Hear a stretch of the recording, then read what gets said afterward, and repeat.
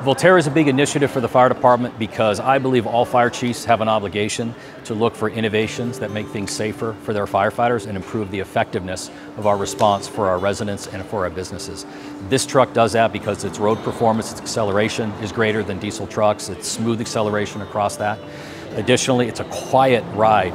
That helps us with hearing. One, it protects the hearing, particularly of our pump operators. When you're operating a legacy diesel truck, it's loud, you have to wear hearing protection, and that makes it more challenging to hear oftentimes critical radio traffic that's occurring. Because this truck runs so quietly when it's pumping, the pumper operators really can hear radio much more effectively than they can with a diesel motor. The cab is cooler. There's no big diesel motor in there generating heat, so crews really appreciate a cool cab in our climate in the summertime.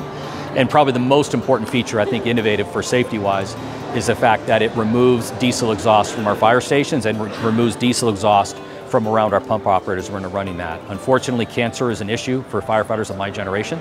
This is an opportunity to reduce one known contributor to that, which is diesel exhaust. It also contributes to other health concerns. So getting this in service, I believe, really does make us safer for our firefighters and more effective for our residents and businesses in our response.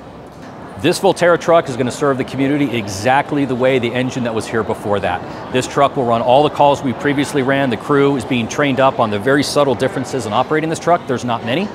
One of the aspects I really like about what Pierce did with this truck is it looks just like our other fire trucks. Change in the fire service sometimes can take time. Sometimes we hold on to some traditions. But in this case, when our firefighters walk up to this truck, it looks and acts exactly as all the other trucks, and that helps overcome some of that anxiety of new things that maybe are felt as unproven. So really, I think how this truck operates is going to be important, but it'll be serving the community here in a couple days, just like every one of our other trucks.